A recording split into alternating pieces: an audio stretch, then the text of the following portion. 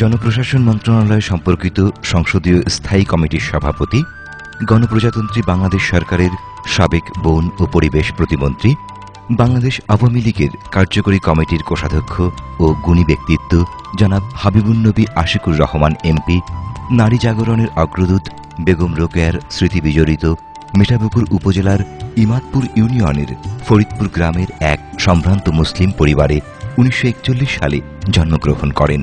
তাঁর পিতা আব্দুর রহমান ছিলেন 1927 সালে ঢাকা বিশ্ববিদ্যালয়ের বিজ্ঞান অনুষদে এমএসসি বা স্নাতকোত্তর শ্রেণীর একমাত্র মুসলিম ছাত্র ও সম্ভবত এই এলাকার প্রথম মুসলিম গ্রাজুয়েট। 8 ভাই বোনের মধ্যে আশিকুর রহমান দ্বিতীয়। তাঁর অন্যান্য ভাই বোনেরাও নিজেদের যোগ্যতা ও মহিমায় দেশে বিদেশে সুপ্রতিষ্ঠিত।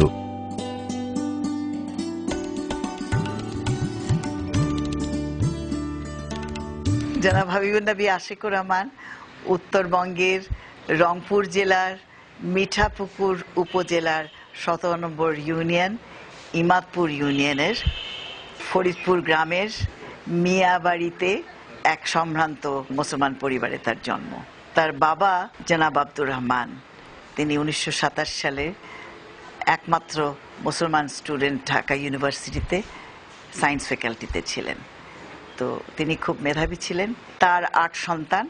8 সন্তানের মধ্যে বড় সন্তান মিসেস মাজেদা বানু, তিনি যশোর সরকারি মহিলা কলেজে তিনি অধ্যাপনা করেছেন ও সারা জীবন অধ্যাপনা করে রিটায়ার করেছেন। তিনি হিস্ট্রিতে, ইতিহাসের শিক্ষক ছিলেন। তারপরেই জনাব আশিকুর রহমান। জনাব আশিকুর রহমানের পরে জনাব আশেকুর রহমান টুকু, তিনি ম্যাথমেটিক্সে মাস্টার্স করেছেন ঢাকা বিশ্ববিদ্যালয় থেকে। ব্যবসায়ী ছিলেন, ট্যানারি ছিল, বিভিন্ন রকম ধরনের ব্যবসা ছিল। দুর্ভাগ্যক্রমে তিনি বেশ কিছুকাল আগে ক্যান্সারে আক্রান্ত হয়ে মৃত্যুবরণ করেন। তারপরে 2 বোন, একজন হলেন রাশিদা সুলতানা, আরেকজন হলেন ফরিদা সুলতানা। দুজনেই মাস্টার্স বিশ্ববিদ্যালয় থেকে, এবং একজন ছিলেন ইকোনমিক্সে, আরেকজন সাইকোলজিতে মাস্টার্স। তাদের 2 বোনের বড় বোন যিনি রাশিদা সুলতানা, তার হাজবেন্ড ইঞ্জিনিয়ার ছিলেন। ফরিদা সুলতানা, তার হাজবেন্ড ছিলেন ডিআইজি পুলিশ, চট্টগ্রামে ডিআইজি রেঞ্জ ছিলেন। পরে তিনি স্বেচ্ছায় চাকরি ছেড়ে দেন। তারপরে আরো 2 ভাই, জনাব সাইদুর রহমান এবং জনাব জাহেদুল হাসান মুশফিকুর রহমান। জনাব জাহেদুল হাসান মুশফিকুর রহমান বুয়েট থেকে ইঞ্জিনিয়ারিং পাশ করেন এবং তিনিও মেধাস্থানে 3য় হয়েছিলেন। তিনি আমেরিকায় যে পিএইচডি করেন এবং তিনি JPL NASA, jet propulsion laboratory NASA, যারা স্পেসে রকেট পাঠাচ্ছে, বিভিন্ন রকমের গবেষণা করছে, সেখানে তিনি সিনিয়র ইঞ্জিনিয়ার। গত প্রায় 30 বছর ধরে কর্মরত জেপিএল নাসাতে।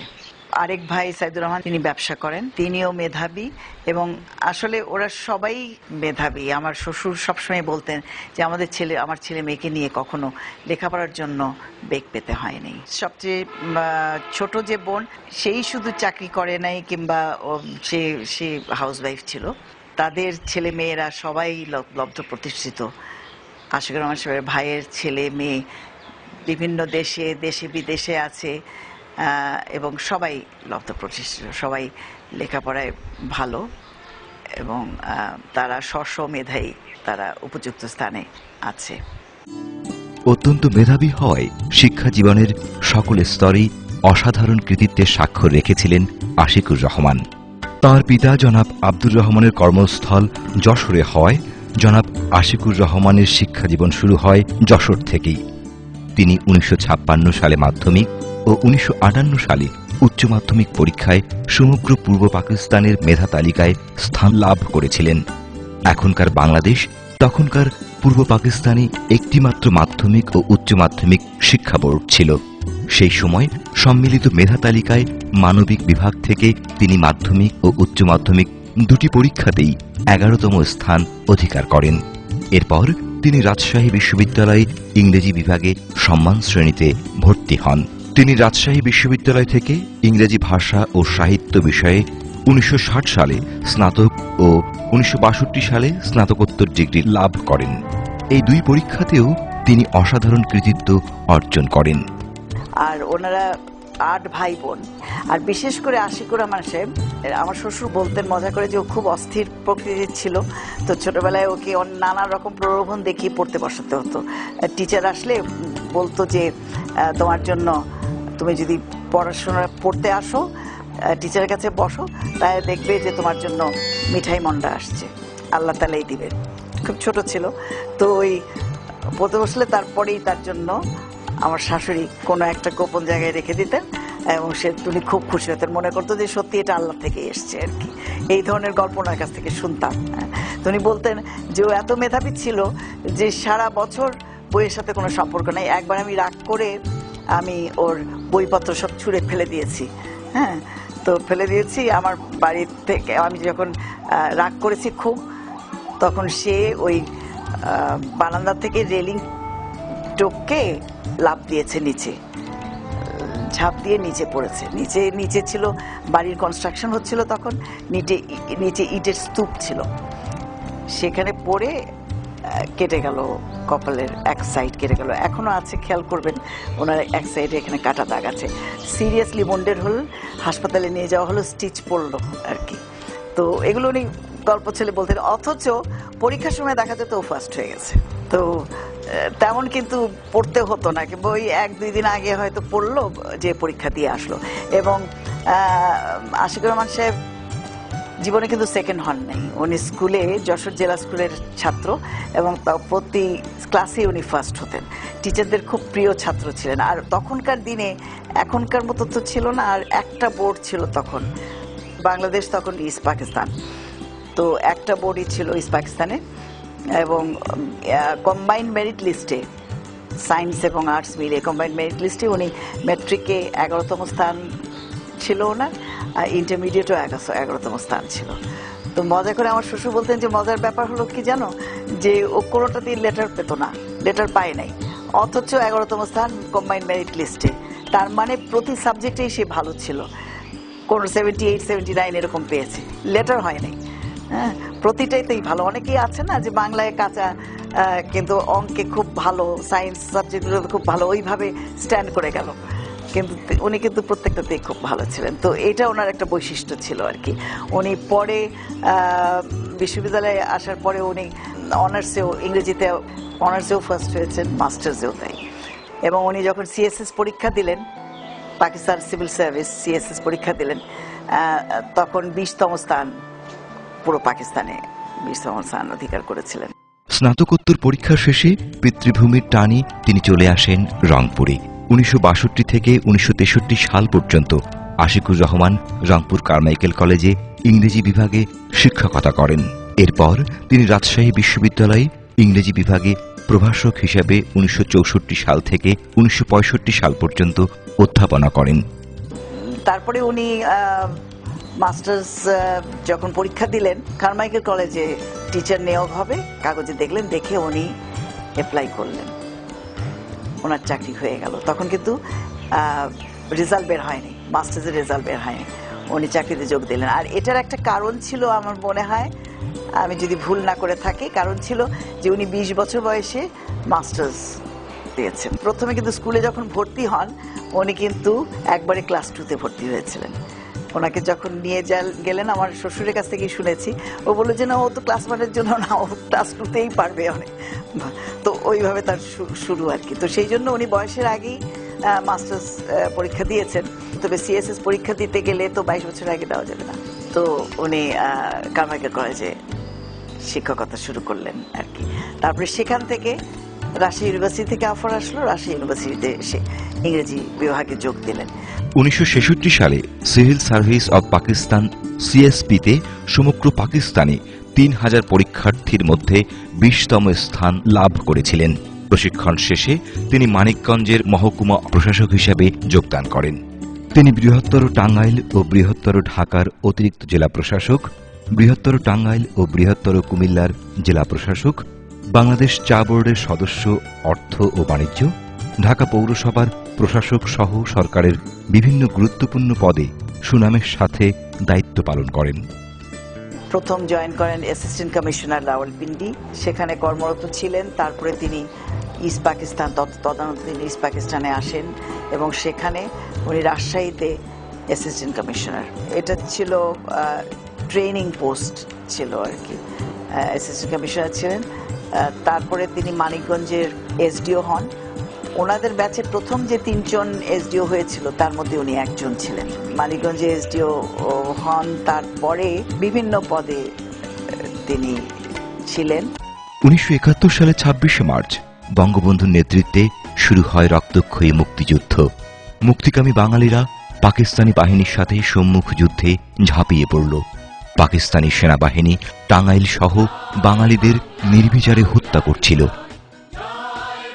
1971 সালের মাঝামাঝি সময় টাঙ্গাইল জেলার অতিরিক্ত জেলা প্রশাসক হিসেবে দায়িত্বপ্রাপ্ত হন জনাব আশিকুর রহমান। পরবর্তীতে জনাব আশিকুর রহমানকে জেলা প্রশাসক হিসেবে নিযুক্ত করা হয়। মুক্তিযুদ্ধ চলাকালীন তিনি কৌশলে টাঙ্গাইলে মুক্তিযোদ্ধাদের নানাভাবে সহযোগিতা করেছেন। যুদ্ধের দুঃসহ মুহূর্তে জীবনের ঝুঁকি নিয়ে টাঙ্গাইলের বিপদাপন্ন সাধারণ মানুষের পাশে থেকে যেভাবে সহযোগিতা করেছেন, সেজন্য টাঙ্গাইলবাসী এখনো তাকে কৃতজ্ঞতার সাথে স্মরণ করে। টাঙ্গাইলে এডিসি হিসেবে জয়েন করার কয়েকদিন পরেই তখন গ্যাজেট নোটিফিকেশন দিয়ে নতুন ডিসি না নিয়ে সেখানে আশিকুর রহমান সাহেবকে ডেপুটি কমিশনারের চার্জ দেওয়া হলো। টাঙ্গাইলে থাকাকালীন অবস্থায় এটা খুবই একটা কঠিন পরিস্থিতি ছিল। মুক্তিযুদ্ধ যারা করতে গেছে তাদের সেই পরিবারগুলোকে বাঁচিয়েছে, নানা রকমভাবে সহায়তা দিয়েছে, সহযোগিতা করেছে। সেই পরিস্থিতিতে তিনি তাদের সাথে এমনভাবে কাজ করেছেন, দেখিয়েছেন যে তিনি তাদের হয়ে কাজ করছেন, কিন্তু তিনি বহু পরিবার, হিন্দু পরিবার এবং অনেক মুক্তিযোদ্ধাদের তিনি প্রাণ বাঁচিয়েছেন। সদর বাহিনী ছাড়া সকলেই কিন্তু বাংলাদেশের পক্ষে ছিল, বঙ্গবন্ধুর পিছনে একতাবদ্ধ ছিল এবং আমরাও তার ব্যতিক্রম ছিলাম না। আমি মানুষকে সাহায্য সেবা দেওয়ার চেষ্টা করেছি এবং অনেক জীবনে বাঁচিয়েছি। যে একটা বিপদ সংকুল পরিস্থিতি যখন আমার পরিবারও বিপদ ঝুঁকির মধ্যে ছিল এবং এই কারণে টাঙ্গাইলের মানুষ আমার প্রতি কৃতজ্ঞতাবদ্ধ। অর্থনৈতিকভাবে যাতে মাথা তুলে দাঁড়াতে না পারে সেজন্য যুদ্ধ পরবর্তী সব দেশে শত্রু বাহিনী সাধারণত ব্যাংকের টাকা পুড়িয়ে দেয়। 1971 সালের বিজয়ের প্রাক্কালে পাকিস্তানি সেনাবাহিনী টাঙ্গাইলে ব্যাংকের টাকা পুড়িয়ে দিতে চাইলে তিনি তা সুকৌশলে রক্ষা করেন। 1971 সালে ডিসেম্বরে বাংলাদেশ স্বাধীন হলে আশিকুর রহমানের পত্নী রেহানা আশিকুর রহমান নিজের শাড়ি কেটে পতাকা তৈরি করে প্রথম টাঙ্গাইল জেলা প্রশাসকের বাসভবনে উড়িয়েছিলেন। টাঙ্গাইলে দুর্বিষহ জীবন ও সেসব বিষয় আশিকুর রহমান ও তার পত্নী বহুবার গণমাধ্যম নিবন্ধে প্রকাশ করেছেন।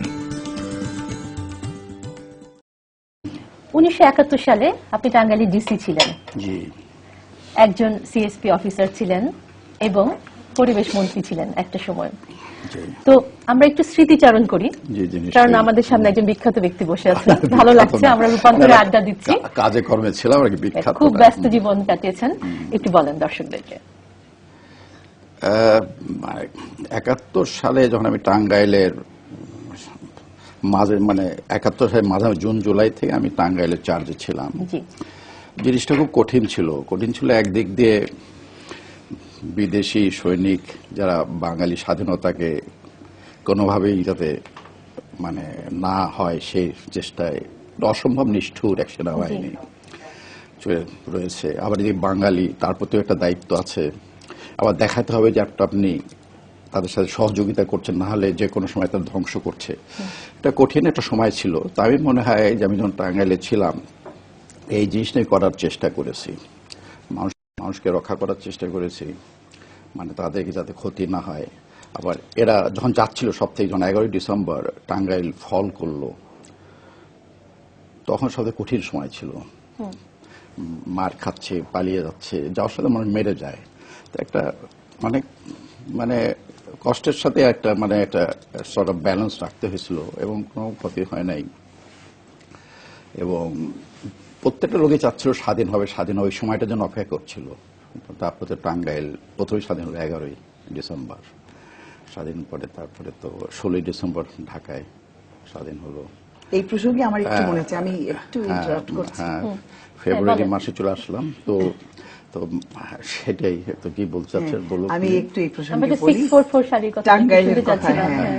হ্যাঁ, তুমি আমাকে একটা স্মরণীয় ঘটনার কথা বলছিলে, এটা আমার জন্য চিরকাল মানে একটা, আমি মনে করি একটা বড় ঘটনা এটা।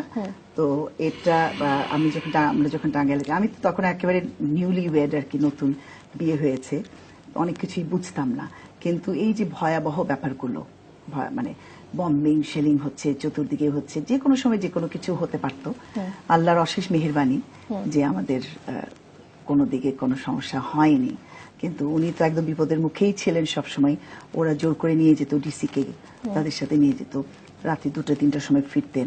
কখন কি হয়, মানে একটা ইয়াং মানে মহিলা বিয়ে হয়েছে, তুমি বুঝতেই পারো মানসিক অবস্থা কি। তারপরে যখন 11ই ডিসেম্বর যখন স্বাধীন হলো, সে যে কি উত্তেজনা, কি মানে ভালো লাগে, এটা প্রকাশ করা যাবে না। আজকের প্রজন্ম আমি জানি না বুঝবে কিনা, এটা বোঝানো যাবে না। তো আমি তখন মানে ওই ইয়ের মধ্যে চিন্তা করো, মহিলাদের তখন আর ইয়াং একটা মেয়ে, তখনকার দিনে খুব নাম করা শাড়ি ছিল 644 শাড়ি, জাপানিজ শিফন 644। সেই বটল গ্রিন শাড়ি কেটে আমি রাত্রে আমি ফ্ল্যাগ তৈরি করলাম, বাংলাদেশের ফ্ল্যাগ। বাসায় তো ফ্ল্যাগ ওড়ে তো, আর আমি ছবি আঁকতাম। 11 তারিখে হলো, 12 তারিখ সকালে উড়াইতে হবে আর কি।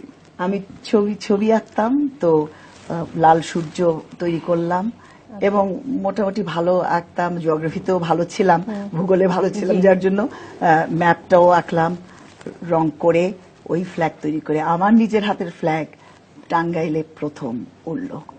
স্বাধীন বাংলাদেশের ফ্ল্যাগ টাঙ্গাইলে ডিসির বাড়িতে। এখানে একটা কথা বলি, এটা একটা বিশাল ব্যাপার আমি মনে করি। 11 তারিখে সব থেকে মানে কঠিন মুহূর্তটা কোন ছিল, যখন আমাকে আর্মি ডেকে বলল একটা প্ল্যান আছে, ডিনাইল প্ল্যান, যখন শত্রু সৈন্য আসে তখন ব্যাংকের টাকা পুড়িয়ে দিতে হয়, সমস্ত টাকা যে মুদ্রা যেটা মানে যেটা কয়েন্স ওগুলো ছড়িয়ে দিতে হয়, ডকুমেন্ট পুড়িয়ে দিতে হয়, এয়ারপোর্ট ভেঙে দিতে হয়, যাতে শত্রুরা এটা ব্যবহার না করতে পারে।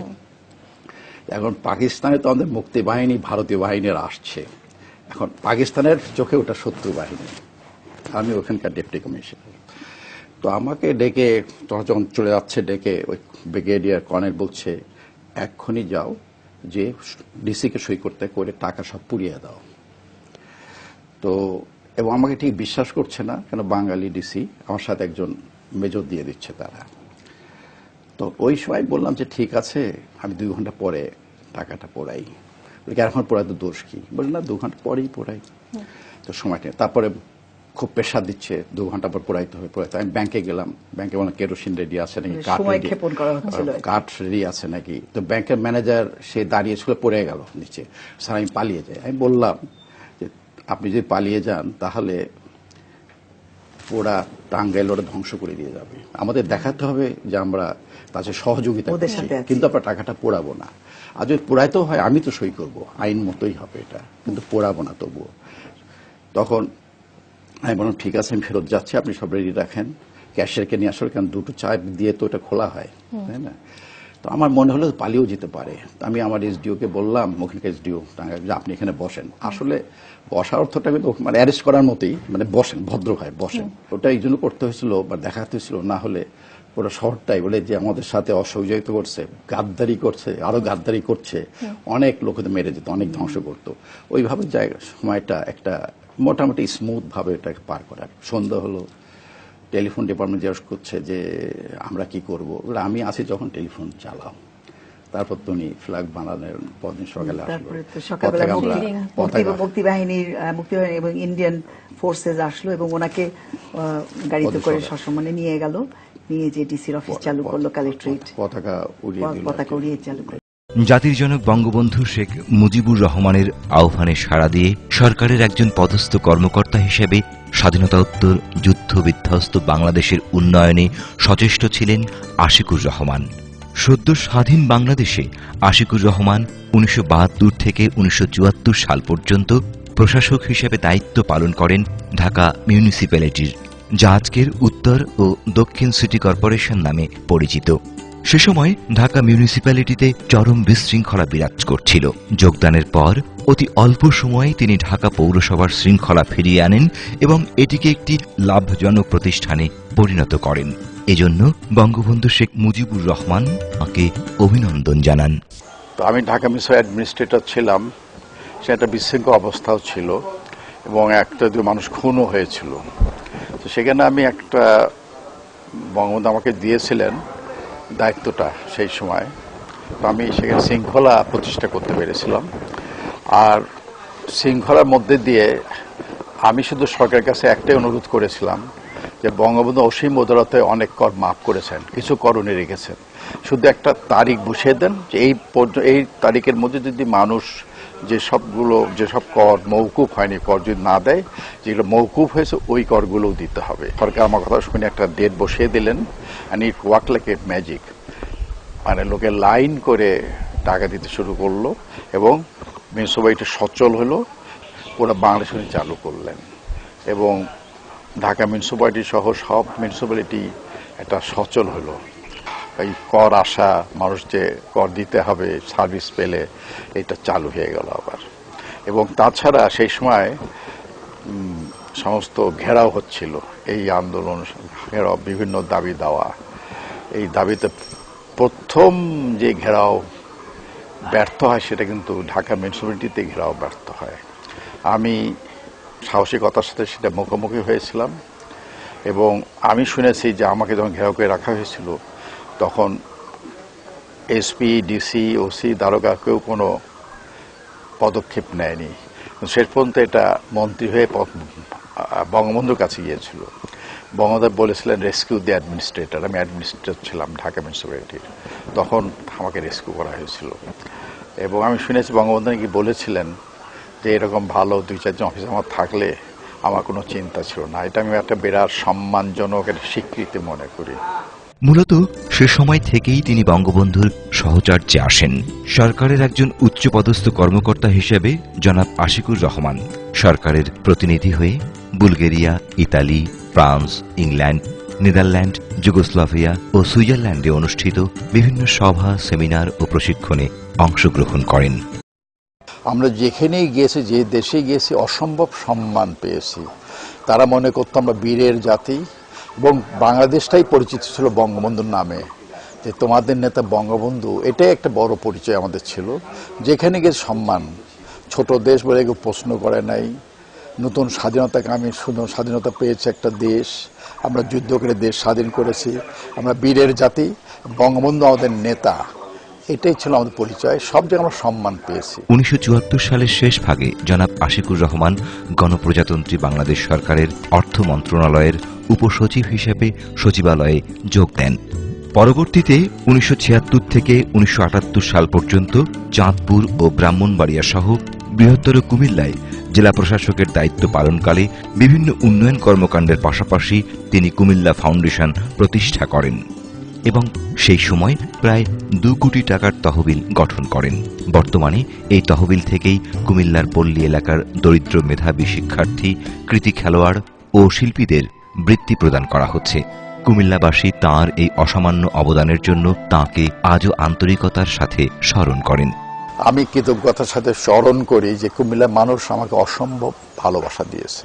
আমি আসার সময় ডিসি সাহেব আসে, তো অফিসার সবাই তো বিদায় দেয়, ফেয়ারওয়েল দেয়, কিন্তু আমাকে কুমিল্লা শহরের যত রিক্সা শ্রমিক তারা রাস্তায় বসে, আমি বললাম তোমাদের জন্য কী করেছি? না স্যার, আমরা আপনাকে ভালোবাসি। কিন্তু আমি আসার সময় তারা বারের যে সভাপতি নিয়ে এসে আমাকে একটা রেজলিউশন দিলেন, তারা রেজলিউশন করেছিলেন যে আমরা এই ডিসিকে চাই, উনি থাকুক, ওনাকে ট্রান্সফার করবেন না। তা আমার মনে হয় হয়তো আমি যখন ছিলাম, কি করেছি না করেছি সেটা বড় কথা না, মানুষ ভাবতো যে ন্যায্যতা প্রতিষ্ঠিত হয়েছে। 1975 সালে জাতির জনক বঙ্গবন্ধু শেখ মুজিবুর রহমান সপরিবারে কতিপয় বিপথগামী সেনা সদস্যের হাতে নির্মমভাবে নিহত হবার পর আমলাতন্ত্রে চরম বিশৃঙ্খলা দেখা দেয়। জিয়াউর রহমানের জারি করা সামরিক শাসন, হ্যানা ভোট সহ নানান অবৈধ কর্মকাণ্ড মেনে নিতে পারছিলেন না জনাব এইচ এন আশিকুর রহমান। এমন পরিস্থিতিতে তাঁর মর্মপীড়া বাড়তে থাকে। তখন থেকেই সরাসরি রাজনৈতিক দলের সাথে যুক্ত হয়ে জনগণের সেবা করার আকাঙ্ক্ষা জেগে ওঠে তাঁর মনে। কিন্তু সরকারি চাকুরে হওয়ায় তিনি তা করতে পারছিলেন না। তাই 1979 সালের নভেম্বরে সরকারি চাকুরি থেকে ইস্তফা দেন এইচএন আশিকুর রহমান মহোদয়। আমি যখন সিদ্ধান্ত নিলাম ছাড়বো, চাকরি যখন ছাড়বো, আমি তো ভালো চাকরি করতাম, বড় চাকরি করতাম, তখন আর সামান্য পেনশন, তারপর গ্র্যাচুইটি এসব চিন্তা করে লাভ কি, আমি চাকরিটা ছেড়ে দিলাম। এরপর ব্যবসা শুরু করেন জনাব এইচএন আশিকুর রহমান। ব্যবসাতেও তাঁর যথেষ্ট সফলতা আসে। তিনি বাংলাদেশের একজন সফল শিল্পপতি হয়ে ওঠেন। তাঁর গড়া company business and education systems limited 80-র দশকে বাংলাদেশে প্রথম কম্পিউটার আমদানি করে। তার সাথে কম্পিউটার বিশেষজ্ঞ ও বর্তমান মন্ত্রী জনাব মোস্তফা জব্বারও সংশ্লিষ্ট ছিলেন। দেশের গার্মেন্টস ইন্ডাস্ট্রিতেও তিনি পথিকৃৎ। তিনি মোহাম্মদী গার্মেন্টসের একজন দক্ষ পরিচালক ছিলেন। মোহাম্মদী গার্মেন্টস মরহুম মেয়র আনিসুল হকের জীবনের প্রথম দিকের কর্মস্থল। বিজনেস এডুকেশন সিস্টেমস লিমিটেড, তো নামটা খুব একটা পূর্ণগর্ভ শব্দ। তো অনেকে বলে এই নামটা আপনি কোথায় থেকে পেলেন? আসলে তো computer business education systems limited 86 সালে আজকে মন্ত্রী জব্বার সাহেব, উনিও আমার সাথে ছিলেন, যিনি বিজয় বাংলা শব্দলিপি তৈরি। মিঠাপুর আলোর পথে কম্পিউটার করেছিলাম 90 সালে। তখন আমি টিন শুরু করি, কিন্তু টিনে ছিল কেটে কেটে, মানে ওই রকম আধুনিক পদ্ধতি ছিল। আমি প্রথম কন্টিনিউয়াস গ্যালভানাইজিং নিয়ে আসি, কালার্ড শিট আমি প্রথম বাংলা নিয়ে আসি, এবং আমি সই করেছিলাম লন্ডনে, যেটা ওই টিনের পিছনের যে র মেটেরিয়াল, সেটা অনেক 100 বিঘা জমি লাগে, সেই সময় 400 কোটি টাকা লাগতো, সেটা সই করেছিলাম। কিন্তু এগুলো আমি বাস্তবায়িত করতে পারিনি। এখন বাংলা, তখন তো ইন্ডিয়াতে মেটাল পৃথিবীর 3-4 বড় ব্যবসায়ী শিল্পপতি, তারও এটা ছিল না ভারত। তখন শুধু কোরিয়াতে হতো আর জাপানে, যেটা বলে যে কোল্ড রোল, সেটাও আমি সই করেছিলাম। তা আমি সবসময় একটু সামনের দিকে তাকিয়ে কাজ করি। এখন অনেকে করেছে বাংলাদেশে, সেই দিন পার হয়ে আসছি আমরা। এবং আমি অ্যালুমিনি, এখন যে আপনার যে থাই বলি না, থাই, এটা এখনও বোধ বানানো হয় না, এটা থাই আমরা ওই ফরমেশনগুলো নিয়ে আসি। অ্যালুমিনি রোলিংও সই করেছে, ম্যানুফ্যাকচারিং করার, সেটাও সই করেছিলাম। এছাড়াও তিনি গ্যালভানাইজিং টিন তৈরির কারখানা প্রতিষ্ঠা করেন। ওই কারখানায় টিন বিতরণ ও বিক্রয়ের দায়িত্বে বর্তমান বাংলাদেশের প্রখ্যাত ও খ্যাতনামা ব্যবসায়ী ও শিল্পগোষ্ঠী এস আলম অ্যান্ড কোম্পানি নিয়োজিত ছিল, এবং সেটাই ছিল তাদের পথ চলার প্রথম দিকের শুরু। বাংলাদেশকে জনাব এইচএন আশিকুর রহমান একটি উন্নত দেশ হিসেবে দেখার স্বপ্ন দেখেছিলেন। সেই স্বপ্ন থেকেই তিনি বঙ্গবন্ধুর আদর্শের উজ্জীবিত দল বাংলাদেশ আওয়ামী লীগে 1984 সালে যোগদান করেন। দেশের স্বাধীনতা, গণতন্ত্র ও উন্নয়ন কর্মকাণ্ডে একজন নিবেদিত প্রাণ আশিকুর রহমান আওয়ামী লীগ সভানেত্রী জননেত্রী শেখ হাসিনার নেতৃত্বের প্রতি পূর্ণ আস্থাশীল থেকে ধর্মনিরপেক্ষ, অসাম্প্রদায়িক ও সমৃদ্ধ জাতি গঠনে তিনি নিরলস পরিশ্রম করে চলেছেন। নেত্রীর আস্থার প্রতি সম্মান জানিয়ে মুক্তিযুদ্ধে নেতৃত্ব দানকারী আওয়ামী লীগের মতো বৃহৎ একটি দলের তিনি 25 বছর ধরে কোষাধ্যক্ষের দায়িত্ব সফলভাবে পালন করে আসছেন। এবং বঙ্গবন্ধু জাতির পিতা, যার মধ্যে সমস্ত ধারার একটা মিলন, সমস্ত ধারার পূর্ণ রূপ আমরা দেখতে পাই। 1000 বছর ধরে বাঙালি চেয়েছে স্বাধীনতা, আত্মনিয়ন্ত্রণ, অধিকার, খোদা ছিল। সেই খোদার মুক্তি কিন্তু বঙ্গবন্ধুর হাতে, স্বাধীনতায়।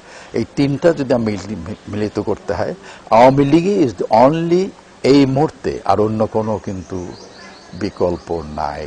এবং সে আওয়ামী লীগের ধারক বাহক হচ্ছে শেখ হাসিনা। আওয়ামী লীগের কেন্দ্রীয় নেতা হওয়া সত্ত্বেও পিতৃভূমি মিঠাপুকুর তথা রংপুরের গরিব দুঃখী মানুষের অর্থনৈতিক মুক্তির বিষয়টি এইচএন আশিকুর রহমানের কাছে ছিল সব সময় মুখ্য বিষয়। তিনি তৃতীয়, সপ্তম, নবম ও দশম 4 বার জাতীয় সংসদ নির্বাচনে রংপুর 5 আসন থেকে সংসদ সদস্য নির্বাচিত হন।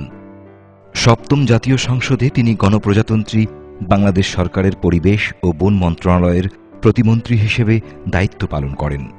নবম জাতীয় সংসদে তিনি অনুমিত হিসাব সম্পর্কিত স্থায়ী কমিটি এবং পরিকল্পনা মন্ত্রণালয় সম্পর্কিত স্থায়ী কমিটির সভাপতির দায়িত্ব পালন করেছেন।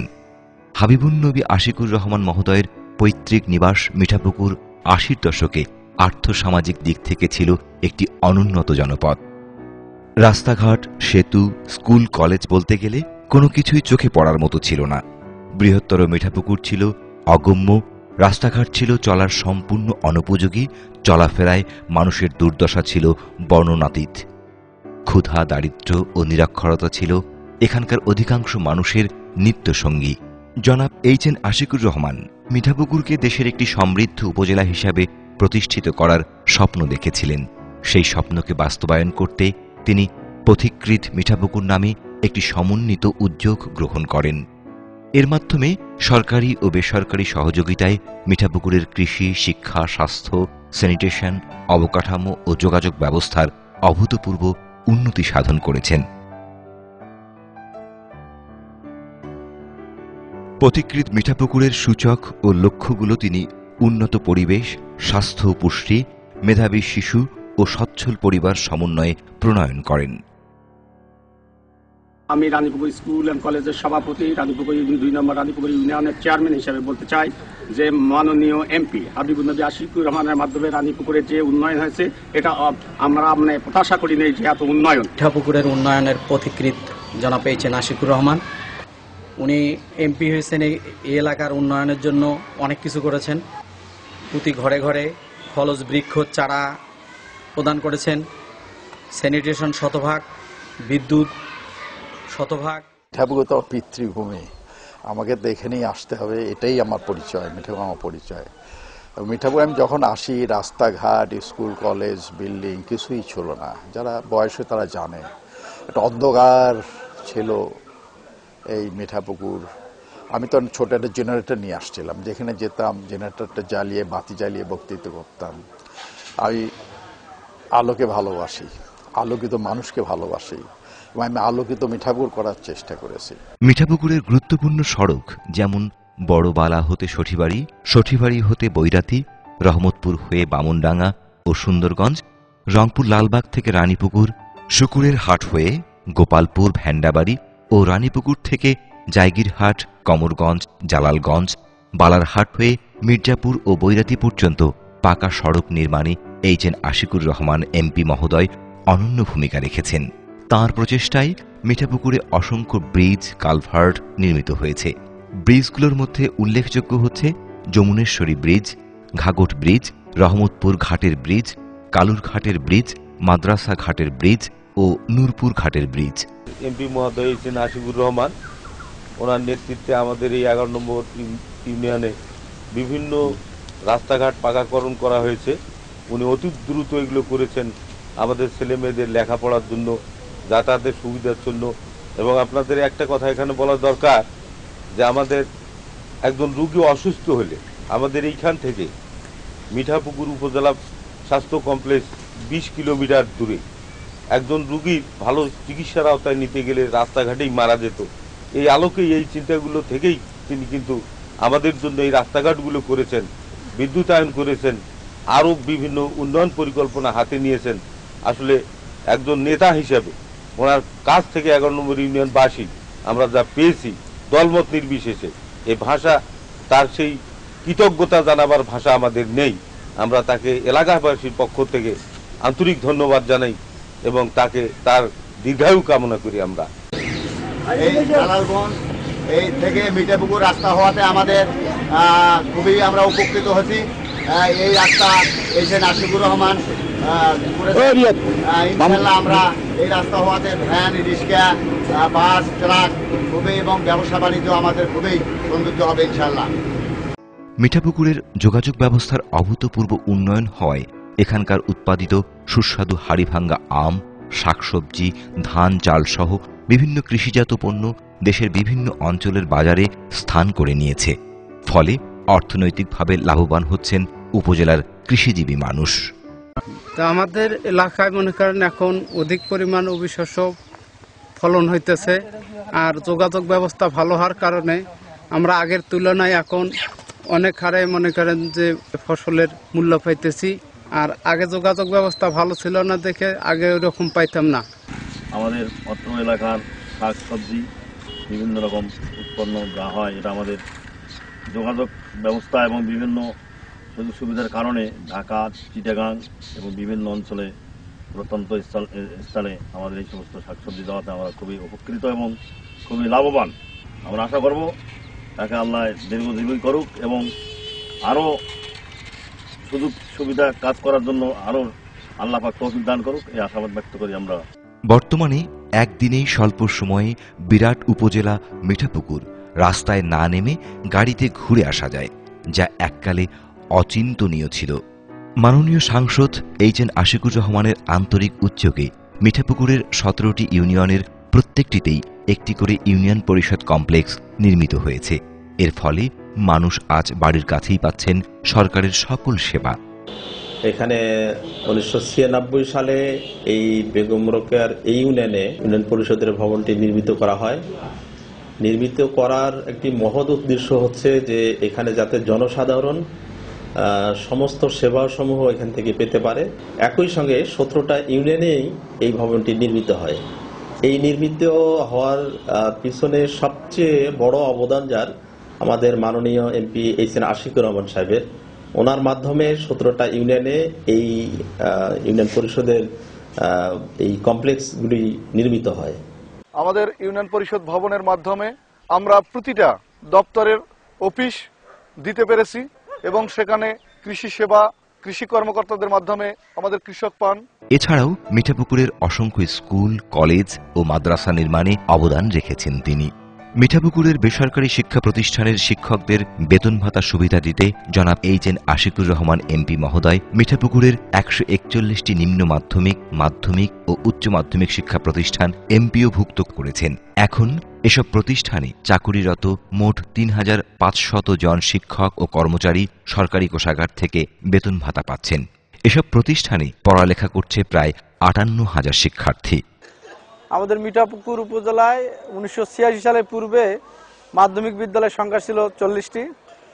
আমাদের পীর নেতা জনতা হাবিবুন্নবী আশিকুর রহমান সাহেব এমপি নির্বাচিত হওয়ার পর মিঠাপুকুর উপজেলায় বর্তমানে 87টি শিক্ষা প্রতিষ্ঠান এমপিভুক্ত রয়েছে এবং তার সবগুলো শিক্ষা প্রতিষ্ঠানে বলা চলে যে আমাদের পীর নেতা হাবিবুন্নবী আশিকুর রহমান সাহেব এমপিভুক্ত করে দিয়েছেন।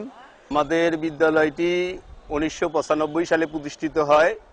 আমাদের জননেতা আশিকুর রহমান এমপি স্যার, উনি অত্যন্ত সহৃদয় মানুষ, শিক্ষা অনুরাগী মানুষ। তিনি আমাদের বিদ্যালয়টি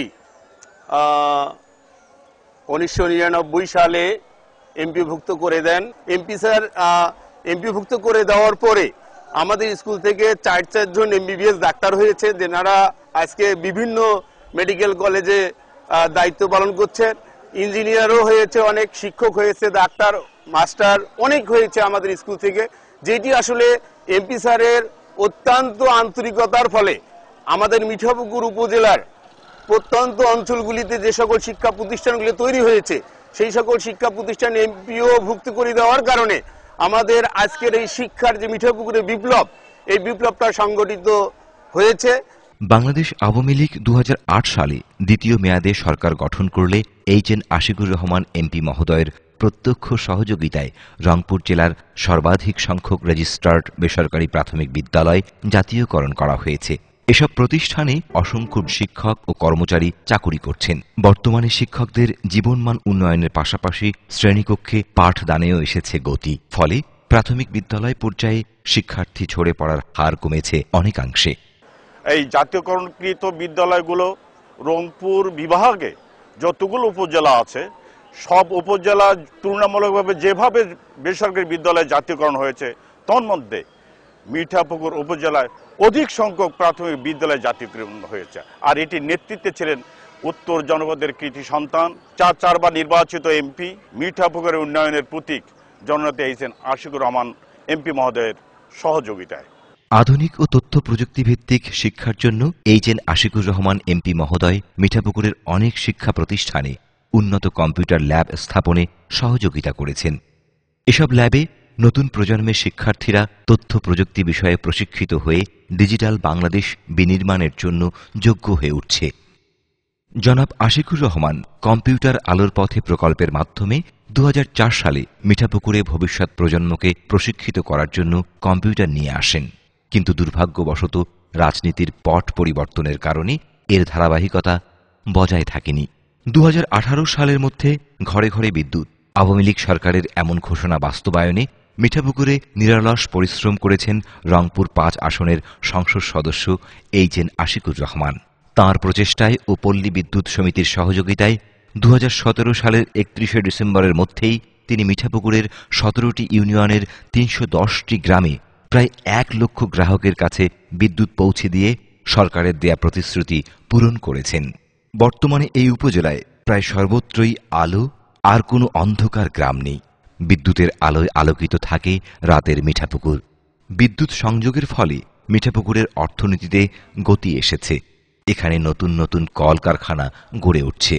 আমরা যে ইতিপূর্বে যখন আমাদের এলাকায় বিদ্যুৎ ছিল না, অন্ধকার ছিল এলাকা, যখন আমরা বিদ্যুৎ পাইলাম, বিদ্যুতে ময়মুরব্বীদের চলাফেরা, অন্ধকার থেকে আমরা আলোকিত হয়েছি। যখন আমাদের এলাকায় বিদ্যুৎ আছে, বিদ্যুৎ দিয়ে তখন মোটর দিয়ে সেচ দিয়ে আমরা আবাদ করতেছি, সেই দিক থেকে অর্থনৈতিক দিক থেকে আমরা একটু লাভবান হচ্ছি। এতদিনে লেখাপড়া করছে, মনে করো কেরাসিন তেল আনাচ্ছে, কুপা জ্বালা নাকছে, তেল না থাকলে ছেলে মেয়ে পড়তে পারে নাই, আন্ধার উজাল ছিল না, এখন কারেন্ট আছে, উজাল আছে, যেখানে সে সেখানে বসে থেকে লেখাপড়া করতে পারে। অধিক ফসল ফলাতে মিঠাপুকুরের কৃষকরা জমিতে দীর্ঘদিন মাত্রাতিরিক্ত রাসায়নিক সার ব্যবহার করার ফলে জমির জৈব উপাদান প্রয়োজনের তুলনায় অনেক নিচে নেমে গেছে এবং উর্বরতা শক্তি বিনষ্ট হয়েছে। এসব জমির উর্বরতা শক্তি ফিরিয়ে আনতে জনাব এইচ.এন. আশিকুর রহমান স্থানীয় কৃষি বিভাগকে দিয়ে জৈব সার উৎপাদন ও ব্যবহারে কৃষকদের উদ্বুদ্ধ করেছেন। মাননীয় জাতীয় সংসদ সদস্য জনাব এইচ.এন. আশিকুর রহমান স্যারের পরামর্শে আমরা বিভিন্ন কৃষিক্ষেত্রে পরিকল্পনা গ্রহণ করি।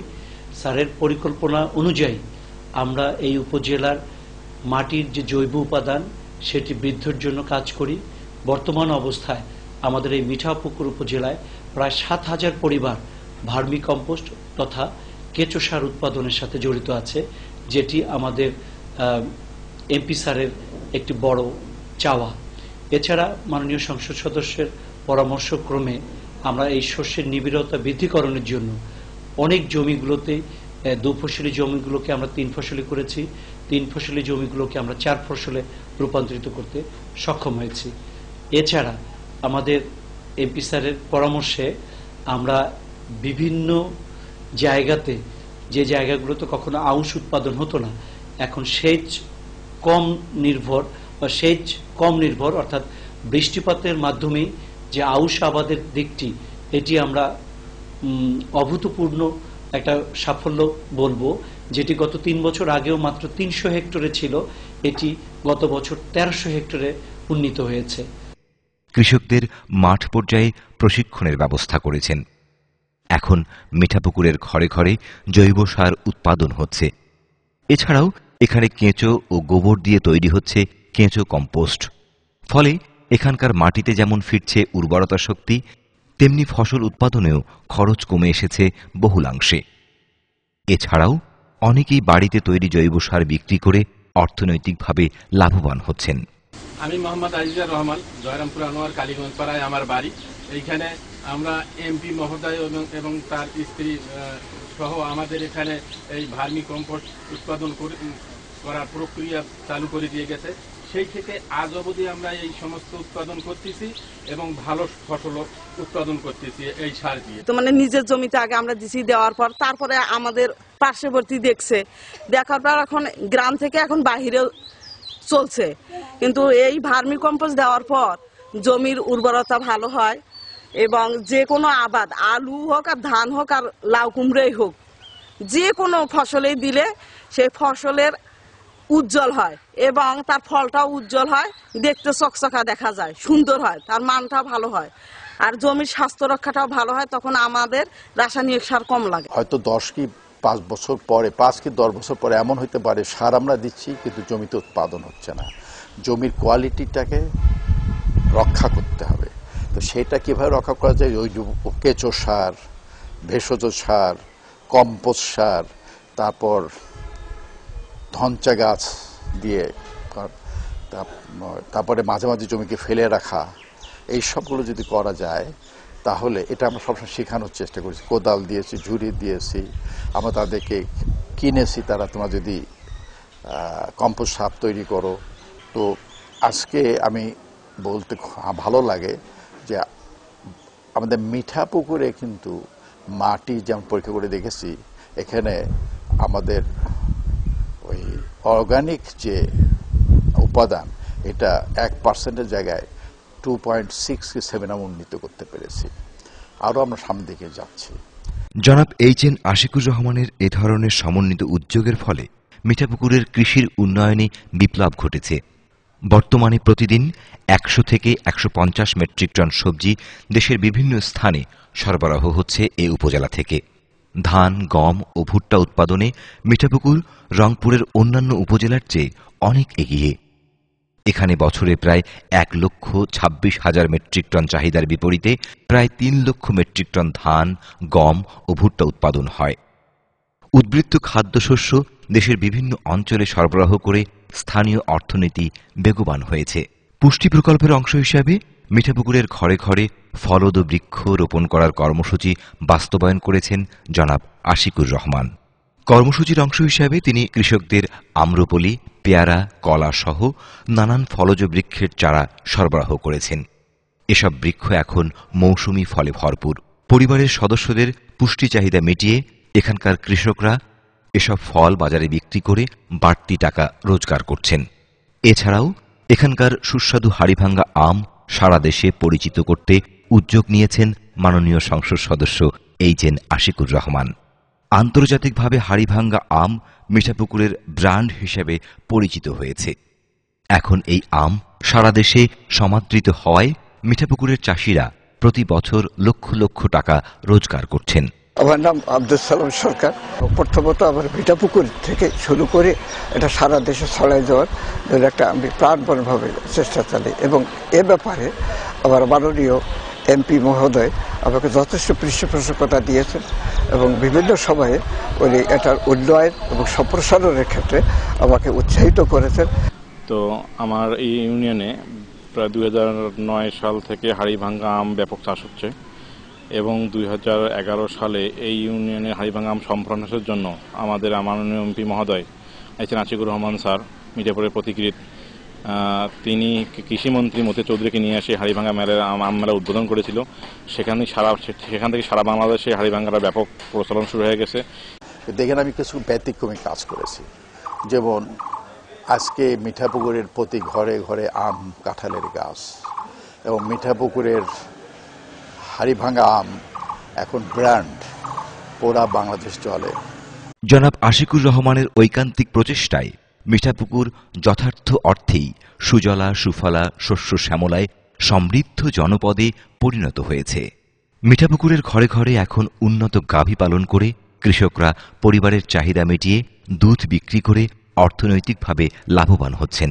এর পিছনেও ছিলেন মিঠাপুকুরের পরম বন্ধু এইচ.এন. আশিকুর রহমান এমপি। তিনি মিঠাপুকুরে উন্নত গাভী মেলার আয়োজন করেছেন।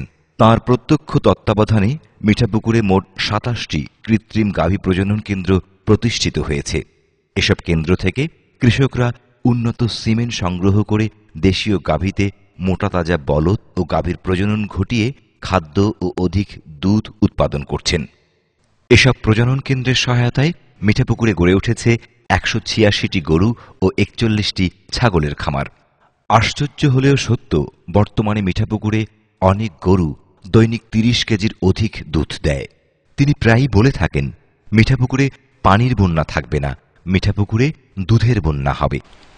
আমার নাম মোহাম্মদ মাহিবুর রহমান, খোঁড়াগাছ মাদ্রাসাপাড়া আমার বাড়ি, মিঠাপুকুর, রংপুর। আমি আজকে থেকে প্রায় 7 বছর আগে গরু আবাদ করছি। আমি শুরু করছি একটা দিয়ে, এখন প্রায় আমার গরু 8 থেকে 9টা। আমি এর থেকে দুধ বিক্রি করে যেটা খাওয়াচ্ছি তার থেকে আমার বেশ আমি উপকৃত হচ্ছি, লাভবান হচ্ছি, তাতে আলহামদুলিল্লাহ সুন্দর চলে আমার। আমাদের এইচ.এন. আশিকুর রহমান আমাদের এখানে প্রথম একটা দুগ্ধজাত মেলা উদ্বোধন করেন। সেখান থেকে আমরা গরুর উন্নত জাতের সিমেন্স এবং আমরা চিকিৎসার ওষুধপত্র এখান থেকে পাইতে থাকি। এখন আমাদের এই এলাকায় অনেক খামার, ছোট বড় অনেক খামার হয়েছে, এখান থেকে আমরা অনেক উন্নত লাভবান হচ্ছি। প্রদর্শনী করবো কিছুদিনের মধ্যেই 32 কেজি দুধ দেয় মিঠাপুকুরের গরু, এবং যে এটা মোটা তাজা হয়েছে, অনেক মোটা তাজা মিঠাপুকুরের গরু, ভালো গরু কিন্তু সস্তায় পাওয়া যায়। বর্তমানে মিঠাপুকুরে 5 লাখ মেট্রিক টন দুধের চাহিদার বিপরীতে দুধ উৎপাদন হচ্ছে প্রায় 5.5 লাখ মেট্রিক টন। এই উপজেলায় গরুর সংখ্যা, গবাদি প্রাণীর সংখ্যা হচ্ছে 1,88,670টি। আর বর্তমানে দুধ উৎপাদন আমাদের প্রয়োজন এই উপজেলায় 47,998 মেট্রিক টন, আর আমাদের উৎপাদন হয় 52,000 মেট্রিক টন। গরুর খামারের পাশাপাশি এখানে অনেক মুরগির খামারও গড়ে উঠেছে। পথিকৃৎ মিঠাপুকুর প্রতিষ্ঠার স্বপ্ন থেকেই এইচএন আশিকুর রহমান মহোদয় এই উপজেলার গর্ভবতী নারীদের জন্য 1998 সালে পুষ্টি প্রকল্প বাস্তবায়ন করেছেন।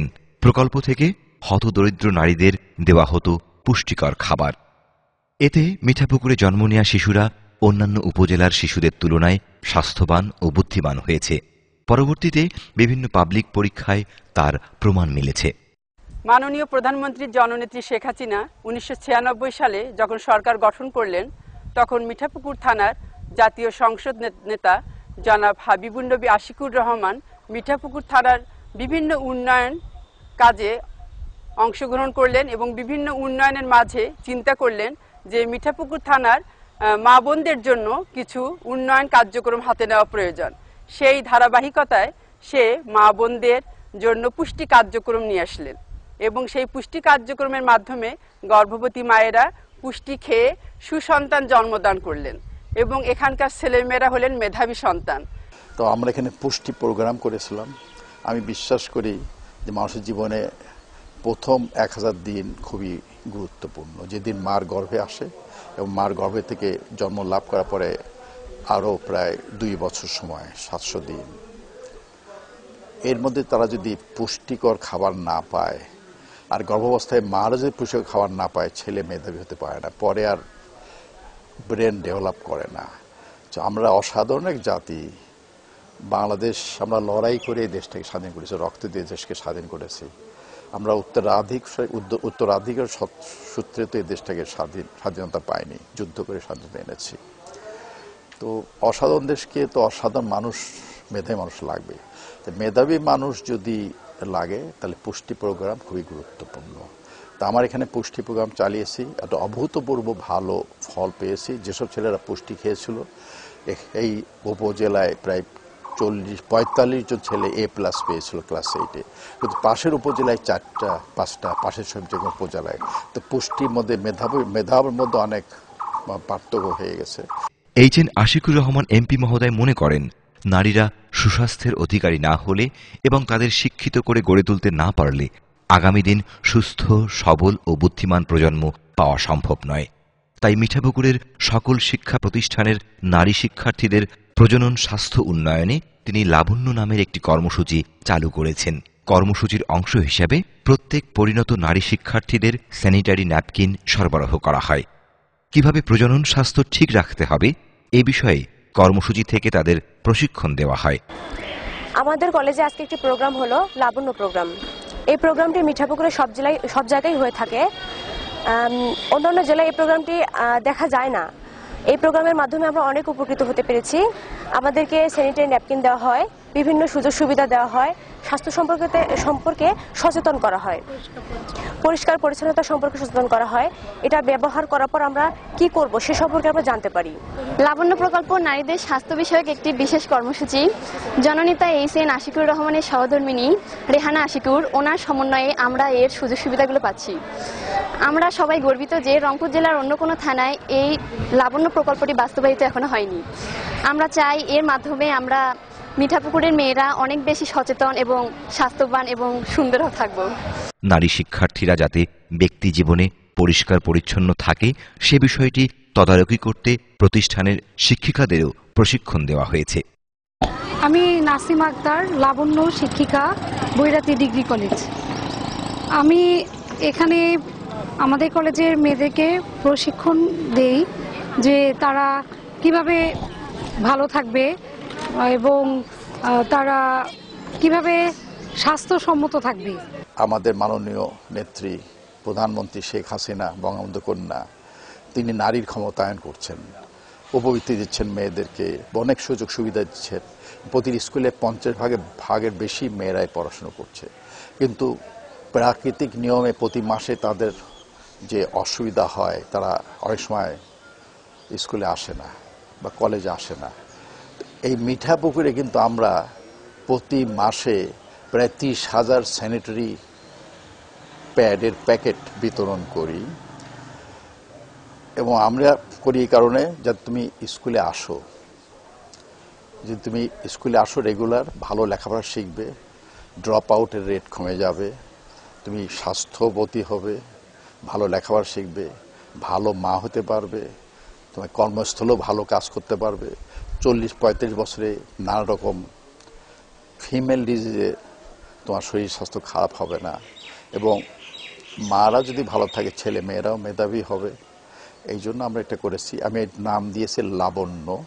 মাননীয় সংসদ সদস্য আশিকুর রহমানের সুযোগ্যা স্ত্রী মিসেস রেহানা আশিকুর রহমান এ কর্মসূচির প্রধান সমন্বয়ক। জনাব এইচ.এন. আশিকুর রহমানের শ্যালিকা ফারহানা হক রহমান বর্তমানে বিশ্বের ৫ম বৃহৎ সংবাদ সংস্থা আইপিএস তথা ইন্টারপ্রেস সার্ভিসের মহাপরিচালক। লাবণ্য প্রকল্পের প্রশিক্ষণ কর্মসূচি আয়োজনে সহযোগিতা করে এই আন্তর্জাতিক সংবাদ সংস্থা আইপিএস। মাননীয় প্রধানমন্ত্রী বঙ্গবন্ধু কন্যা শেখ হাসিনা নারীর ক্ষমতায়নের লক্ষ্যে অসামান্য কাজ করে চলেছেন। মাননীয় সংসদ সদস্য জনাব আশিকুর রহমান ওই পথ অনুসরণে নারীকে সফল মাতা, স্বাস্থ্যবতী, ক্ষমতাবান ও দীর্ঘকাল সুস্বাস্থ্যের অধিকারী করার লক্ষ্যে তাকে পূর্ণমাত্রায় শিক্ষার নিরবচ্ছিন্ন সুযোগ সৃষ্টি ও ড্রপ আউট রোধ করার লক্ষ্যে কাজ করে চলেছেন, এবং এই জন্যই লাবণ্য প্রকল্প। জনাব আশিকুর রহমানের জীবনে সফলতার পিছনে অসামান্য অবদান রেখে চলেছেন স্ত্রী রেহানা আশিকুর রহমান। মিঠাপুকুরের উন্নয়নের জন্য আশিকুর রহমান যেমন সার্বক্ষণিক চিন্তা করেন, তেমনি রেহানা আশিকুর রহমানও স্বামীর চিন্তা ও স্বপ্নকে বাস্তবায়নে সহযোগিতা ও অনুপ্রেরণা জুগিয়ে যাচ্ছেন। এইচ.এন. আশিকুর রহমান এমপি মহোদয়ের পত্নী রেহানা আশিকুর রহমান প্রাক্তন মন্ত্রী, সংসদ সদস্য ও বাংলাদেশ পুলিশ বাহিনীর একজন উচ্চপদস্থ কর্মকর্তা এম এ হকের কন্যা। জনাব এম এ হক বৃহত্তর ময়মনসিংহ, নোয়াখালী, রংপুর ও ঢাকা জেলার এসপি ছিলেন। 60-এর দশকে তিনি ডিআইজি রেঞ্জ এবং ডিআইজি স্পেশাল ব্রাঞ্চ হিসেবে দায়িত্ব পালন করেন। তিনি তৎকালীন ইপিআরটিসির চেয়ারম্যান ছিলেন, যা বর্তমানে বিআরটিসি। 1969 সালে তিনি প্রথম দোতলা বাস ও আন্তজেলা কোচ সার্ভিস চালু করেন। বিআরটিসি ভবন, বাস টার্মিনাল, বাস ডিপো সহ তৎকালীন ইপিআরটিসির স্থাবর অস্থাবর সম্পত্তি সবই তার সুচিন্তিত নেতৃত্বের মাধ্যমে হয়েছিল। জনাব এম এ হকের দারিদ্র্য বিমোচনের উপর রচিত গ্রন্থ রাহুপ্রস্থ বাংলাদেশ রাহুমুক্তির রূপরেখা নিয়ে ঢাকা বিশ্ববিদ্যালয়ে 80-র দশকে আলোচনা হয়। তিনি বিদেশে জনবল রপ্তানি ও শ্রমিক স্বার্থ সংরক্ষণের সংগঠন বায়রায়ের প্রতিষ্ঠাতা সভাপতি। পুলিশ সুপার থাকাকালীন সময়ে তিনি ময়মনসিংহ পুলিশ লাইন মসজিদ নির্মাণ করেন। রংপুরে পুলিশ সুপার থাকাকালীন সময়ে তিনি পুলিশ বাহিনীর সদস্যদের লেখাপড়ার সুবিধার্থে রংপুর পুলিশ লাইন্স স্কুল নির্মাণ করেন, এবং সে সময়ই তিনি 1000 আসন বিশিষ্ট রংপুর পুলিশ হল নির্মাণে উদ্যোগ নেন।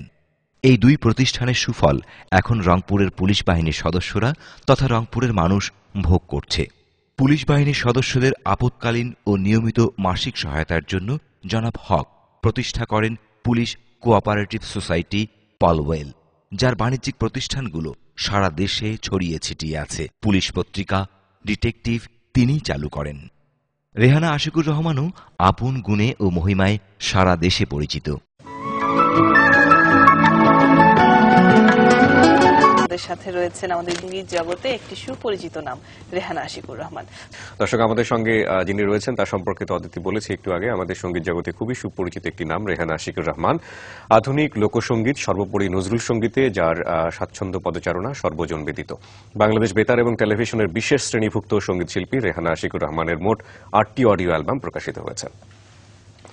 সঙ্গীতের পাশাপাশি মানবতার সেবায় দীর্ঘদিন ধরে সক্রিয় ভূমিকা পালন করে আসছেন আমাদের আজকের অতিথি। যুক্ত আছেন বাংলাদেশ রেড ক্রিসেন্ট সোসাইটির সাথে। এছাড়াও নিজ উদ্যোগে প্রতিষ্ঠা করেছেন বেসরকারি উন্নয়ন সংস্থা direct action for এলিভিয়েশন of poverty and protection of environment. দারিদ্র বিমোচন, স্বাস্থ্য শিক্ষা, স্যানিটেশন এবং বিশেষভাবে মা ও শিশুদের স্বাস্থ্য রক্ষা এবং পুষ্টি বিষয়ক বিভিন্ন মানব কল্যাণমুখী কার্যক্রমে তার অগ্রগামী এবং উৎসাহী ভূমিকা বিশেষভাবে উল্লেখ করার মতো। লেখালেখির সাথেও যুক্ত আছেন রেহানা আশিকুর রহমান। লেখনীর মাধ্যমে শিশুদের সৃজনশীলতা এবং মন ও মানুষ গঠনে কাজ করে যাচ্ছেন তিনি। তার লেখা উল্লেখযোগ্য গ্রন্থগুলোর মধ্যে রয়েছে রাজকুমারীর জন্মদিন, সিন্দবাদের গল্প, রাজপুত্র, জলকন্যা, সম্পূর্ণ মানুষ, এম এ হক, কতিপয় বরেণ্য মানুষের কথা। লেখালেখির পাশাপাশি বর্তমানে তিনি কিশোরদের সৃজনশীল মৌলিক মাসিক সাহিত্য পত্রিকা কিশোর ভুবনের সম্পাদক হিসেবে দায়িত্ব পালন করছেন। আরও যদি বলি তাহলে বলবো যে কণ্ঠশিল্পী, সংগঠক, সমাজকর্মী হিসেবে তার কাজের স্বীকৃতিস্বরূপ বাংলাদেশ জাতীয় ব্যক্তিত্ব পুরস্কার, সাংস্কৃতিক প্রতিষ্ঠান আমরা সূর্যমুখী প্রদত্ত গুণীজন সম্মাননা, আবু হোসেন সরকার পদক লাভ করেছেন আজকের এই গুণী ব্যক্তিত্ব। পরিবার তো অনেক বড় একটা ভূমিকা রাখে, আমরা জানি। যে পরিবারে জন্মগ্রহণ করেছিলেন সেখানকার কাঠামো, সেখানকার মূল্যবোধ কেমন ছিল এবং আপনার শৈশব একই সাথে একটু শুনতে চাই। আমি যদি এখন ফিরে যাই আমার শৈশবে, তাহলে আমি বলবো যে আমাদের অসম্ভব সুন্দর দিন কেটেছিল ছোটবেলায়, এবং আমি মনে করি যে খুব সহজ সরল দিনগুলো ছিল, আন্তরিকতাপূর্ণ দিনগুলো ছিল। ঢাকা শহরে এরকম যানজট ছিল না, জনসংখ্যা কম ছিল। তারপরে আরেকটা জিনিস ছিল, যেমন ছোটবেলায় আমার স্মৃতিতে ভাসে, আমার বাবা সরকারি উচ্চপদস্থ কর্মকর্তা ছিলেন, তো তখন প্রতিটি পরিবার এত আন্তরিক ছিল, এত কাছের মনে হতো। আমার বাবার যারা কলিগস ছিলেন এবং যারা বন্ধু ছিলেন, তাদের কিন্তু আমি জ্ঞান হওয়া মানে বড় হয়েও, মানে যখন 7-8-এ পড়ি, তখনও মনে হতো যে ওনারা আপন চাচা, আপন চাচি এরকম ছিল আর কি। সব মানে যে কোনো অনুষ্ঠান, যে কোনো পর্বণে, যে কোনো ইতে আমরা সব ফ্যামিলিরা একসাথে শেয়ার করতাম। তো এই যে প্র্যাকটিক্যাল ইয়েগুলো, শিক্ষাগুলো, তারপরে 60-এর দশকে বাংলাদেশে খুব কম বাড়িতে এনসাইক্লোপিডিয়া ব্রিটানিকা ছিল, এনসাইক্লোপিডিয়া ছিল। আমাদের জ্ঞান, আমরা যাতে বাইরের নলেজ পাই, আমরা স্কুলের বই ছাড়াও যাতে পড়াশোনাতে অভ্যস্ত হয়ে আমরা যাতে চর্চাটা করি, সেই জন্য উনি এনসাইক্লোপিডিয়া ব্রিটানিকা ওই সময় ইংল্যান্ড থেকে অর্ডার দিয়ে আনলেন, ওনার লাইব্রেরিতে সংগ্রহ করে। উনি খুব পড়াশোনা করতেন, আর প্রতিদিন উনি অফিস থেকে এসেই আমাদের নিয়ে বসতেন এবং নানা ধরনের গল্প করতেন, সাফল্যের গল্প, মানে বরেণ্য মানুষদের গল্প। তারপরে সেদিন যদি কোনো ভালো কাজ হয়ে থাকে, কি হয়েছে সেটা আমাদের জানাতেন। এগুলো আমাদের খুব কাজ করেছে। তিনি একজন সংস্কৃতি প্রেমী, রুচিশীল, শিক্ষিত নারী। তিনি দেশের প্রথিতযশা সঙ্গীত শিল্পীও বটে।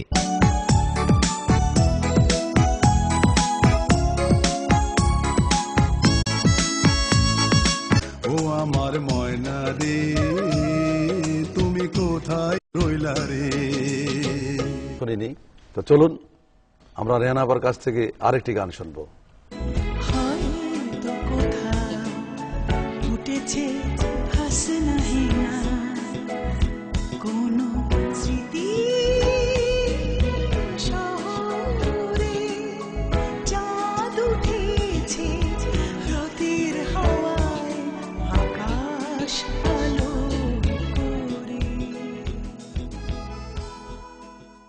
আশিকুর রহমান এমপি মহোদয় 2 ছেলে ও 1 মেয়ের জনক। বড় ছেলে শারেক রহমান একজন আন্তর্জাতিক খ্যাতিসম্পন্ন কম্পিউটার বিজ্ঞানী। বর্তমানে তিনি যুক্তরাষ্ট্রের সিলিকন ভ্যালির একটি আইটি প্রতিষ্ঠানে কর্মরত। আমাদের 3 সন্তান।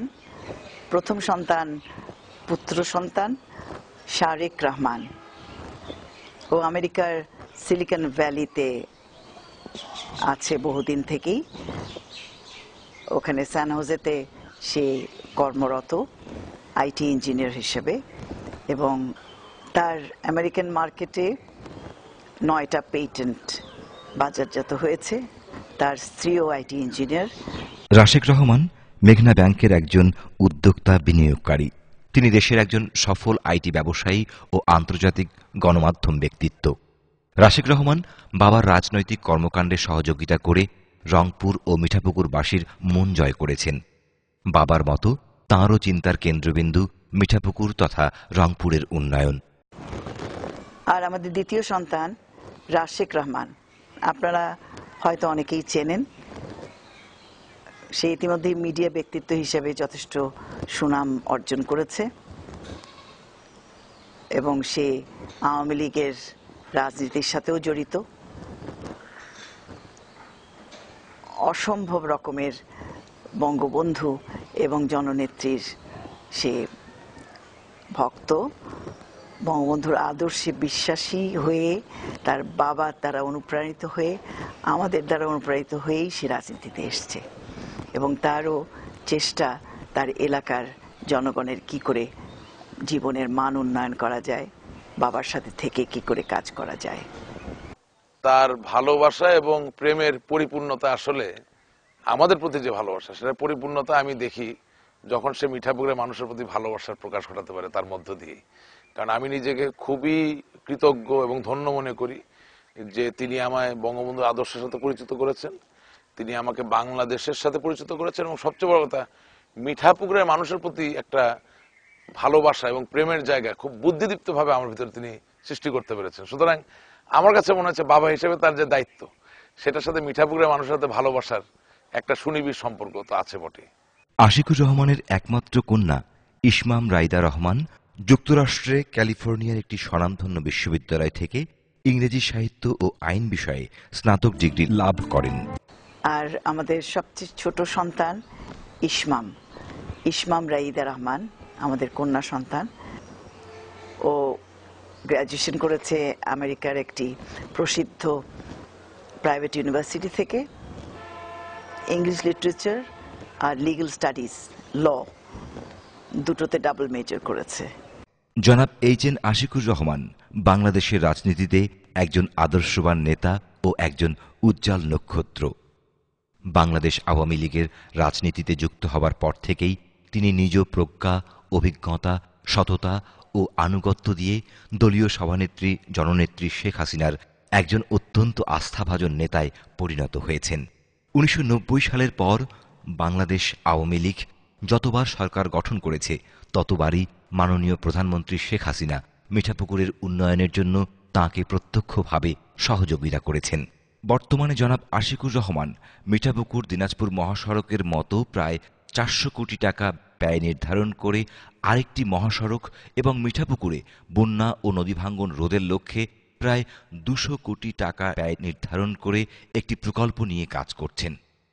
আশা করা যায় তার দৃঢ় নেতৃত্বে এবং কর্মতৎপরতায় প্রকল্পগুলো সত্বর বাস্তবায়িত করা সম্ভব হবে। এসব প্রকল্পগুলো বাস্তবায়নের স্বার্থে আশিকুর রহমানকে অবশ্যই বড় বেশি দরকার।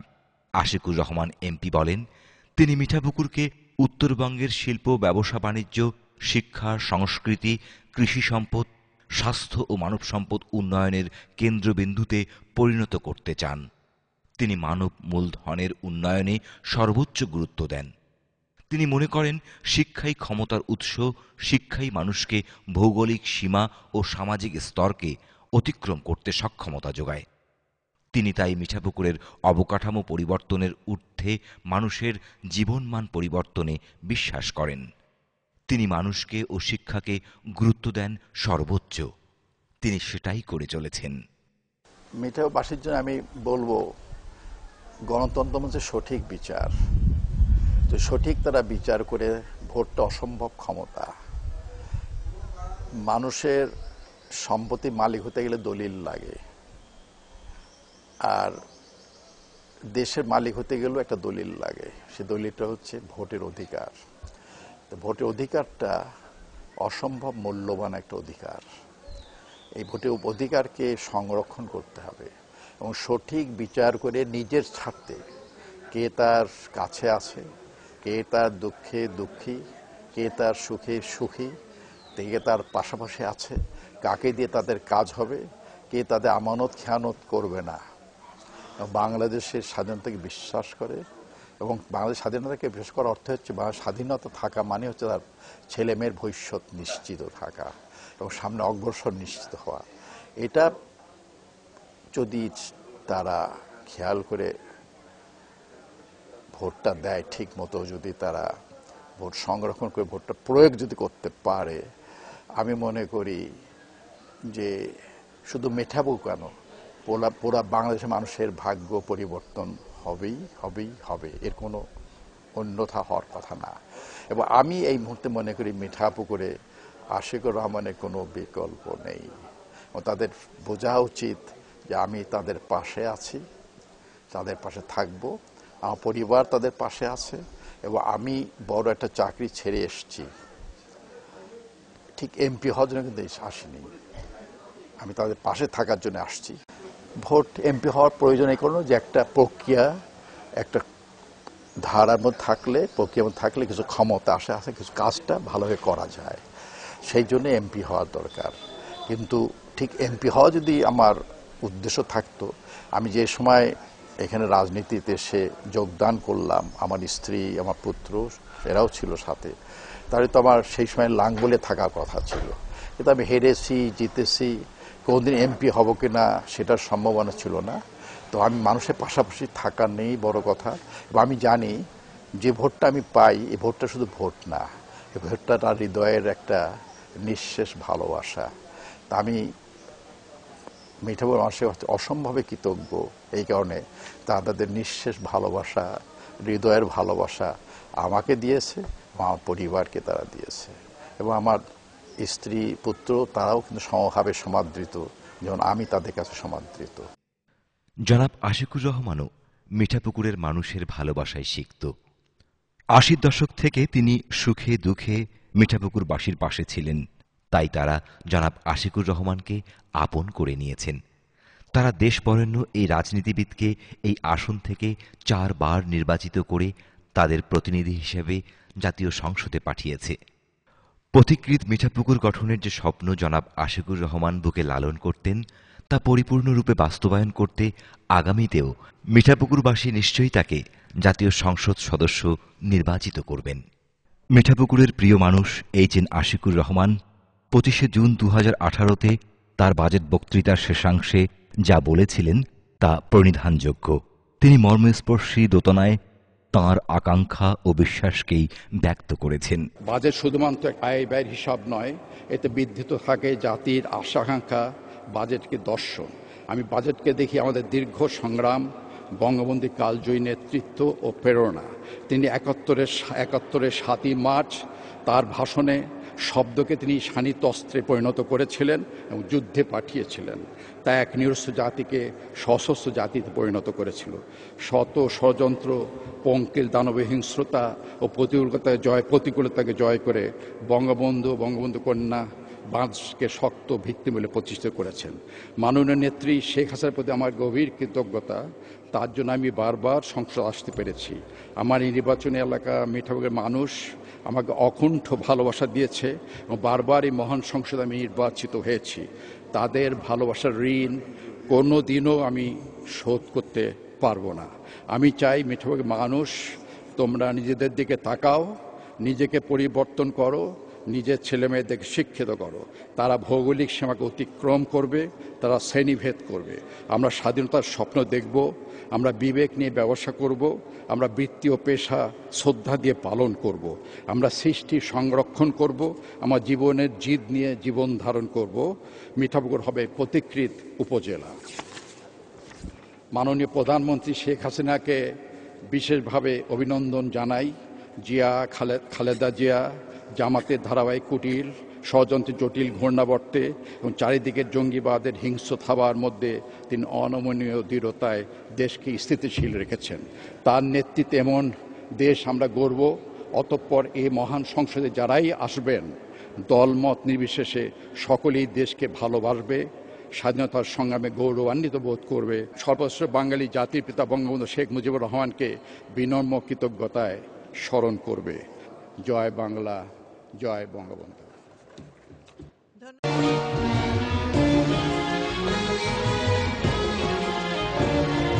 জনতার সাথে থেকেছো তুমি, জনতার কাছে শিখেছো সময়ের কথা সময় মতো সাহসের সাথে বলেছো। জনতার জনতার সাথে থেকেছো তুমি, জনতার কাছে শিখেছো সময়ের কথা সময় মতো সাহসের সাথে বলেছো। শ্রেষ্ঠ তুমি শ্রেষ্ঠ, বাংলার সেরা সন্তান। শ্রেষ্ঠ তুমি শ্রেষ্ঠ, বাংলার সেরা সন্তান।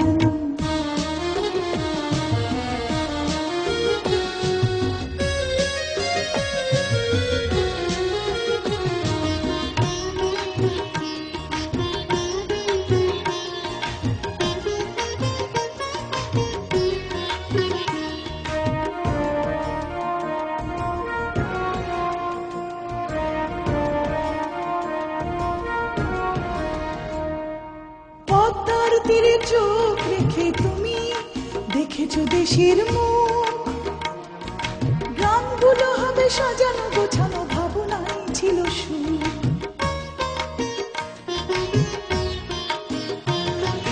পদ্মার তীরে চোখ রেখে তুমি দেখেছো দেশের মুখ। গ্রামগুলো হবে সাজানো গোছানো, ভাবনায় ছিল সুখ। তুমি মৃত্যুর মুখে সারাটি জীবন মুক্তির কথা বলেছো, মুক্তির কথা বলেছো।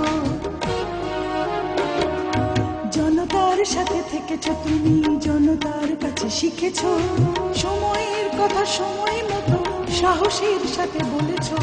শ্রেষ্ঠ তুমি শ্রেষ্ঠ, বাংলার সেরা সন্তান। শ্রেষ্ঠ তুমি শ্রেষ্ঠ, বাংলার সেরা সন্তান।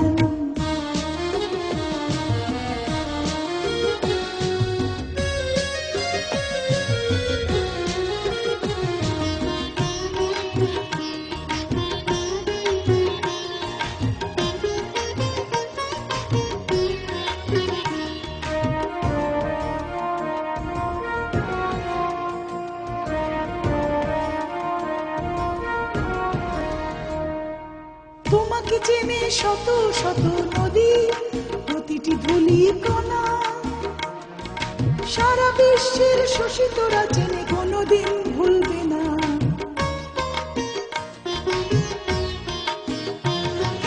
তোমাকে চেনে শত শত নদী, প্রতিটি ধূলি কণা। সারা বিশ্বের শোষিতরা চেনে, কোনোদিন ভুলবে না। তুমি ইতিহাস গড়ে ইতিহাস হয়ে হৃদয়ে হৃদয়ে রয়েছ, হৃদয়ে হৃদয়ে রয়েছ। জনতার সাথে থেকেছো তুমি, জনতার কাছে শিখেছো সময়ের কথা সময় মতো সাহসের সাথে বলেছো। জনতার সাথে থেকেছো তুমি, জনতার কাছে শিখেছো সময়ের কথা সময় মতো সাহসের সাথে বলেছো। শ্রেষ্ঠ তুমি শ্রেষ্ঠ, বাংলার সেরা সন্তান। শ্রেষ্ঠ তুমি শ্রেষ্ঠ, বাংলার সেরা সন্তান। বঙ্গবন্ধু কন্যা মাননীয় প্রধানমন্ত্রী শেখ হাসিনা বঙ্গবন্ধুর স্বপ্নকে লালন করছেন। তিনিই বঙ্গবন্ধুর স্বপ্নকে বাস্তবায়িত করবেন। তার দৃঢ়তা, দূরদর্শী প্রজ্ঞা এবং অটল সিদ্ধান্তে রূপপুর পারমাণবিক প্রকল্প, কর্ণফুলী টানেল, পায়রা বন্দর, metro rail, Matarbari power plant, elevated expressway ইত্যাদি মেগা প্রকল্প দ্রুত গতিতে এগিয়ে চলছে।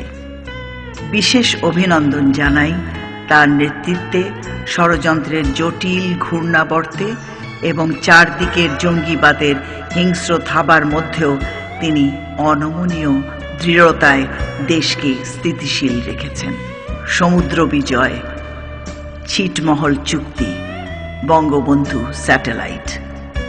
আমরা জলে, স্থলে ও অন্তরিক্ষে বিজয় অর্জন করেছি।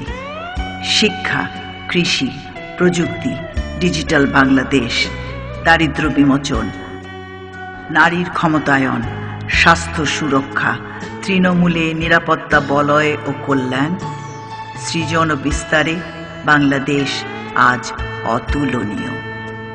এককালের তলাবিহীন ঝুরির অপবাদ, সদ্য স্বাধীনতাপ্রাপ্ত বাংলাদেশের ভবিষ্যৎ নিয়ে অনিশ্চয়তা, শঙ্কা ও তাচ্ছিল্যের দৃষ্টি আজ অপসৃত। আজ বাংলাদেশ বিশ্বসভায় সমীহ করার দেশ, এক উদীয়মান, মানবিক, শক্তিশালী ও স্বাচ্ছন্দ্যের রাষ্ট্র। আমাদের দৃষ্টিগোচরে স্বপ্ন মুহূর্ত, স্বপ্নের সোনার বাংলা। মিঠাপুকুরও এগিয়ে চলছে এক অনন্য গতিধারায়। আপনাদের নিরীক্ষা, বিচক্ষণতা, স্বপ্ন দেখার শক্তি ও সঠিক বিচার নিয়ে যাবে মিঠাপুকুর ও বাংলাদেশকে আরেক হিরণ্ময় অন্য উচ্চতায়। আল্লাহ তাআলার পরম আশীর্বাদ আমাদের উপর বর্ষিত হোক। আপনারা ভালো থাকুন।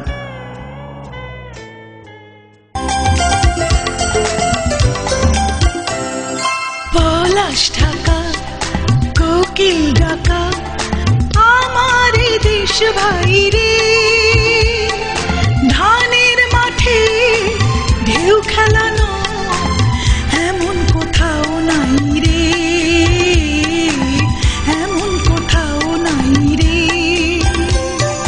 পলাশ ঢাকা, কোকিল ডাকা, আমার দেশ ভাই রে। ধানের মাঠে ঢেউ খেলানো এমন কোথাও নাই রে, এমন কোথাও নাই রে।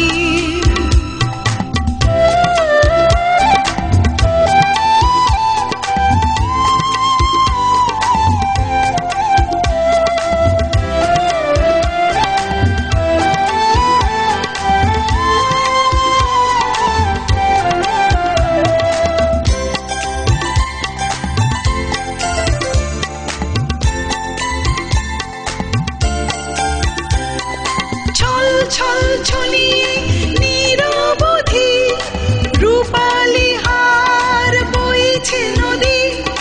ছল ছল ছলিয়ে নিরবধি রূপালি হার বইছে নদী। দক্ষিণ হাওয়ায় দোল জাগানো, দক্ষিণ হাওয়ায় দোল জাগানো, পরশ বুকে পাই রে। ঢেউ খেলানো এমন কোথাও নাই রে, এমন কোথাও নাই রে।